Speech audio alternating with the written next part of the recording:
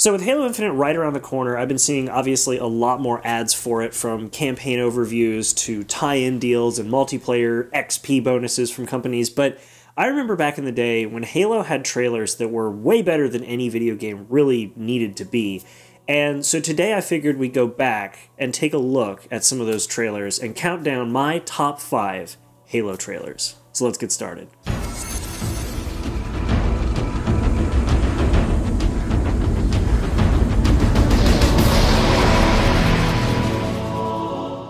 Starting off our list at number 5 is the Halo 2 announcement trailer. Now this announcement trailer was what a lot of people were waiting for. Halo CE had exploded with the launch of the Xbox, and people were waiting for the sequel. They wanted to know what the next adventure for the Master Chief would be, and we see in this trailer new armor, new weapons, better lighting. It was done in-engine, but obviously it was rendered, but we also see the ideas that are being put right in front of us in text for what was going to happen in the game. And the scene that plays out in the trailer is also a scene that plays out in the campaign, albeit the campaign adds a spiky space pickle. To be totally honest, there was so little to this trailer, and it was enough to get everybody who was waiting for the next chapter of Halo extremely excited. But it's only at number 5 because it is only the beginning of the masterful trailer craftsmanship that Bungie had honed for the years following. So let's move on to number 4. Now moving on to number 4 is a trailer that is so powerful in terms of the story it tells and the precedent it sets for the following game. And that is the Halo Reach live action trailer.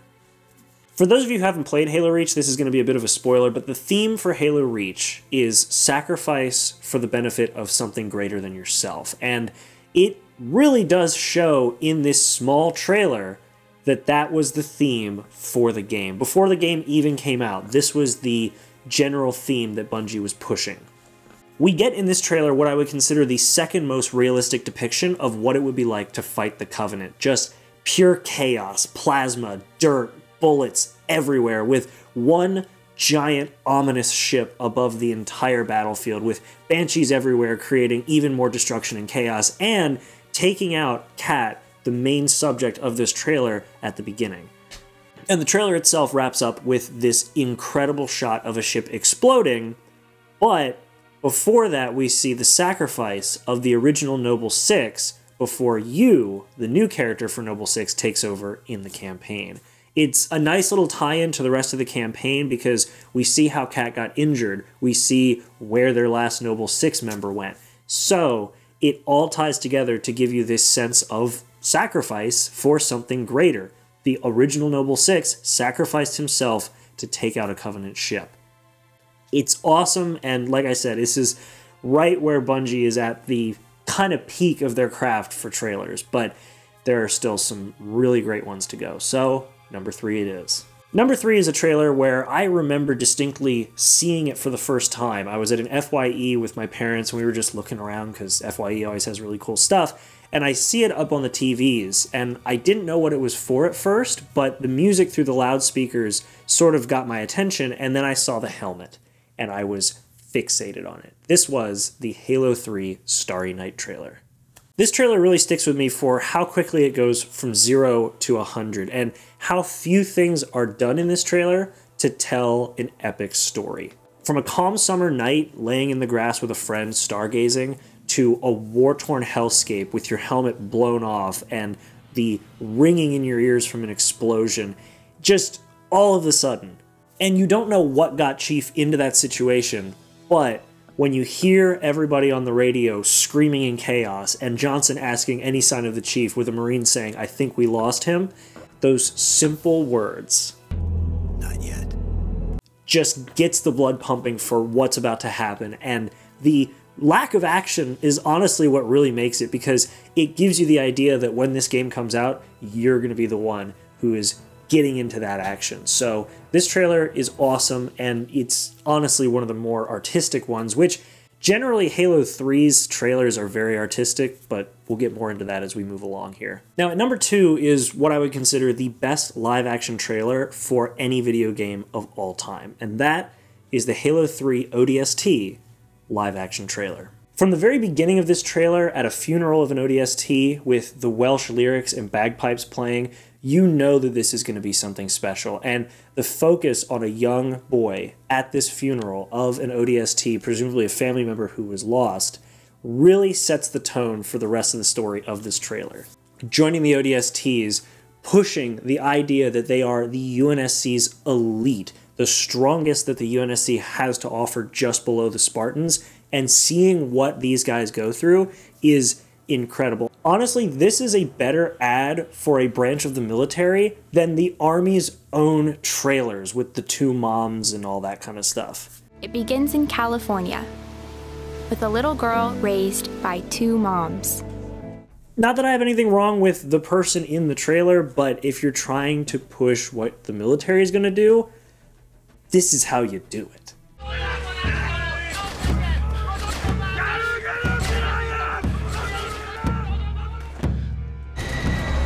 This is freaking awesome, and as I mentioned before, Halo Reach's trailer is the second most realistic depiction of what it's like to fight the Covenant, in my opinion. Halo 3 ODST's trailer is the most realistic.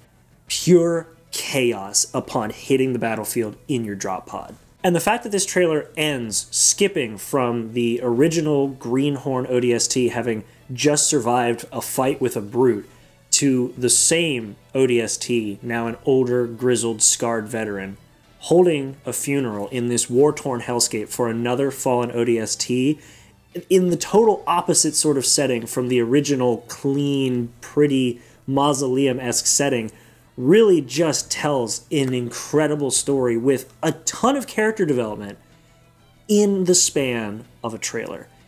Freaking great. In my opinion, again, at the peak of ads for Bungie, with the exception of one. But before we get to that, we're going to talk honorable mentions. So in the honorable mentions, one of the other trailers that I tend to come back to just to appreciate for historical value is the original Halo Macworld trailer, because it's so different from what Halo CE became, but the fact that it held itself up so well with just gameplay and ambience with music. It's where it all started, and in my opinion, it's still great. Another one is the Halo 5 announcement trailer, the original trailer with Master Chief and a Snuggie. That one is good. I love the trailer, the aesthetic, the look.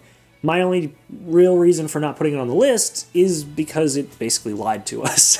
And if it hadn't lied to us, it probably would have been at number 5.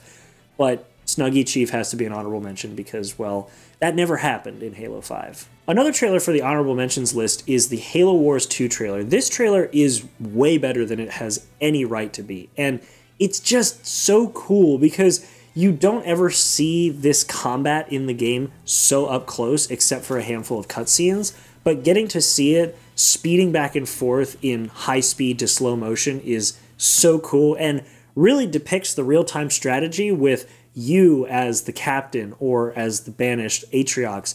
Seeing everything happen in slower than real time for your strategies is really cool. It's, again, way better than it has any right to be. And then the last honorable mention is one that barely didn't make the cut for the main list, and that is the Halo 3 original E3 trailer, because this trailer came out at a time where Halo 3 might be happening. Who knows? We ended on a cliffhanger with Halo 2, but we don't know when Halo 3 is going to come out. Is it going to come out for the original Xbox? Will it be a 360 exclusive? All these questions, and then you hear this. That chord, as we saw with this trailer and with the Halo Infinite trailer when it was originally announced at E3, is all Halo fans need to recognize what's about to happen. And my God, this was awesome. And as the last Master Chief story from Bungie, this showed the way the world ends.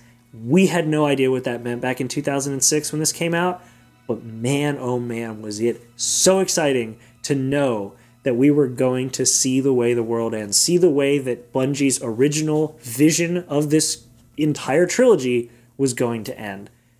It's so cool. I love going back and watching this once in a while. Chief stepping out from the dust, seeing the, well, what we thought at the time was the Ark activating, and what it was actually supposed to be was a portal, but that's neither here nor there. Seeing all of that in-game or in-engine was so freaking awesome, and it was the Return of the King, baby. Once more under the breach, right? Man, that was so cool. Now, there's an honorable mention, but one of the ads from this campaign is my number one. So I'm just going to say it all at once. The Halo 3 Believe campaign is deserving of an honorable mention, but the original Believe trailer holds its spot for me at number one. This is kind of weird. So in the honorable mentions category, I put the Believe campaign because we have all of this really interesting storytelling from veterans of the Covenant War in live action. Again, another live action trailer. It's a great campaign, not quite as good as what I thought of with the ODST trailer, but it's really interesting how good the actors were in the Believe campaign to sort of make you believe they were actually veterans of this horrific war between humanity and the Covenant. It's super cool, but the number one spot, easily for me, is given to the Believe trailer. This was the trailer that gave me chills when I first saw it on TV. The pure art of this trailer is awesome. It's all models, just models. That's all you see, all around. It's Covenant, Marines, explosions, and it's got moving camera work, but the still imaging of the horrors of war just hit different. And the music playing in the background is just the icing on the cake.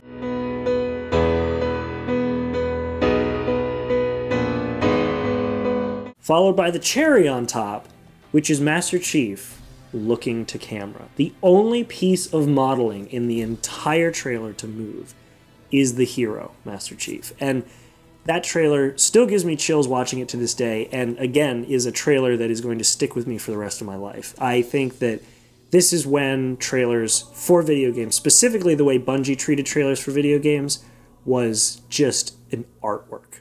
Artwork? Art form. Art form. That was the word I was looking for. Art form.